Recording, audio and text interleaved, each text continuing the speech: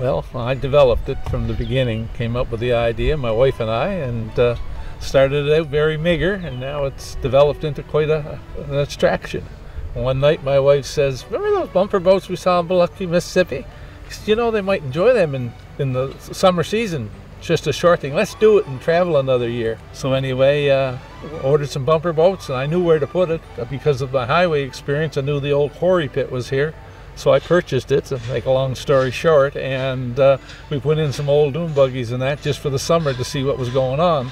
And at the end of the year, we decided, hey, we got a business opportunity here, but we knew nothing about it. How are we going to develop it? Yeah, well, as a seasonal resident of Cavendish, the Sandspit played a big role in my life even before I started working here, but this will be my 35th summer here, starting from the kid handing out putters in the mini golf hut to running this carousel, and then by my third day I was in the ticket booth, and that's kind of where I found my home and started thinking that maybe one day it might be fun to be in charge.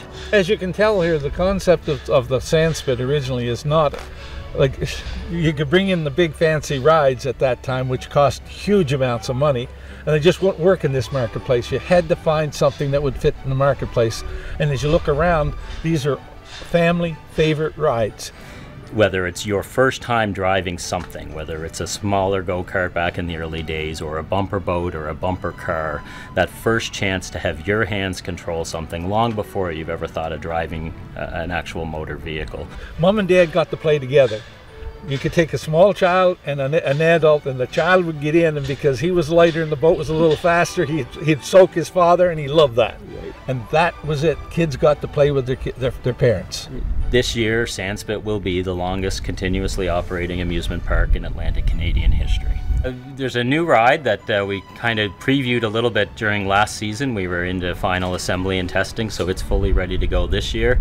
And after 40 years, our original bumper boat pond has been retired, and we have an all-new blaster boat pool with boats equipped with skirt guns. They have changed from gas to electric, and that's part of the world around us. But the same memories of driving your first boat and being able to spray your mother or father and friends will still be there. Do you have a favorite ride or a favorite attraction in this park?